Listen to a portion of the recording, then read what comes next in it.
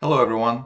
So imagine we have a server and we're making requests using cy.request command, and maybe we're requesting some resource, and it returns an object, and that object has a body with data and a status. And at first it's pending, but eventually this status will be complete. So how do we make cy.request command until the server returns something with data status complete? We would write a recursive algorithm, or we could use my plugin called cypress-recurse. That's available. You just import recurse function, and then here's what you do. You say recurse, and you need at least two arguments. And the first argument is a function that runs the commands that you want to repeat. And these commands cannot fail. They have to successfully finish. In our case, cy.request always resolves, right, with some response, right? So it's successful. So that's why we can just have a function that calls cy.request for results.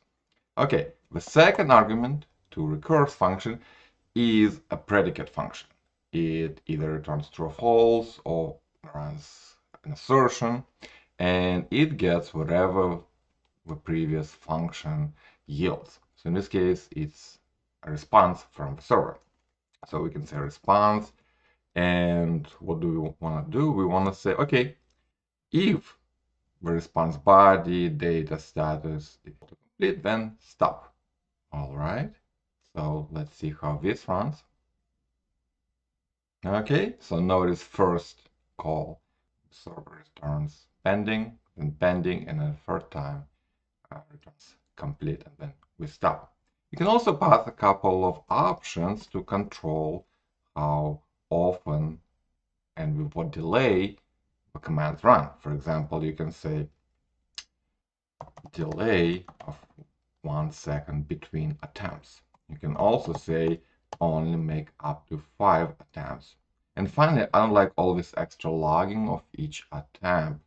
So instead of that, I'll say log completed at the end. And you can pass functions to control what you're logging as well. So this is an example, right, of using cypress-recurse to ping the server until something happens so that the predicate returns true. And you can apply cypress-recurse in many situations. You can look at the page and, for example, reload the page until something appears and so on. Now, the one thing you might notice, I'm using cy.request command. So how did I simulate the server? I don't have a server running, right? So what does it do? So here's a little bonus section. I'm using cy.stub command to directly stub cy.request command.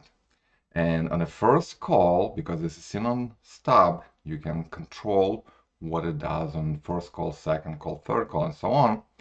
We call a function that just wraps an incomplete response object right here, simulating as if the server returns something from a network.